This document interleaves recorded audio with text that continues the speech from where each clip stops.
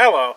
Today what I want to do is I want to test these dollar store fire starters. There's 12 in here and I paid $2 and they're supposed to last 6 minutes each. So what we're going to do is I'm going to take one of these out of here and I'll leave it in the plastic bag and put it back in, and it has a Ziploc on it. So I'm just going to take this, strip it down some, and snap that off. Now I'll put this around and put it back in the Ziploc bag. Now my plan is to search around here and get some marginal wood. It's not dripping like I said, but we'll get some wood, we'll light this up, and just see what it does for getting the tinder going. I'm not going to light a large fire out here, but I just want to see how this starts fire. You can feel the dampness in this here. Yeah, it doesn't even snap. That snaps a little bit. And it's also low to the ground. See, that's just bending. So it's a good test to find out how this will work on damp material. See, that's just bending.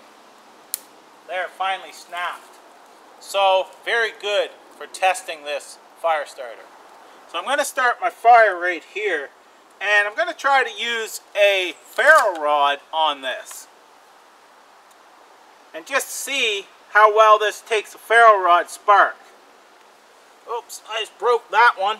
So I'm just going to lay that there, and I'm just going to fluff this up a little bit. Looks like it's fluffing up pretty good anyhow.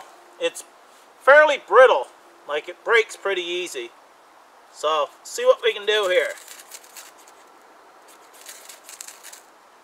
Well, we've got flame. I'm going to light this off of that one.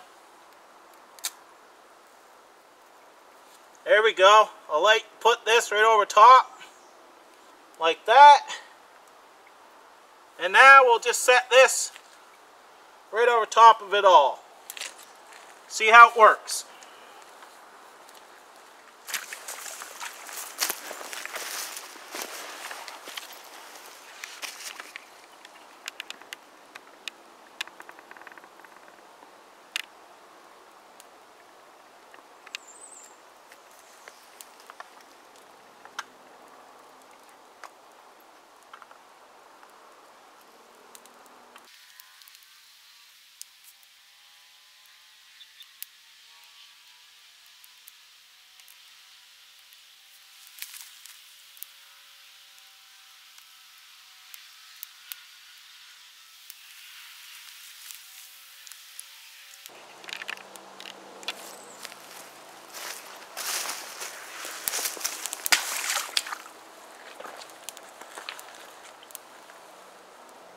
Those are still going down there, but as you see, we're burning wood.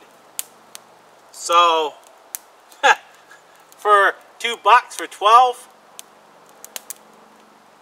sounds like a good idea to me. Thanks for watching. Take care, and I appreciate it.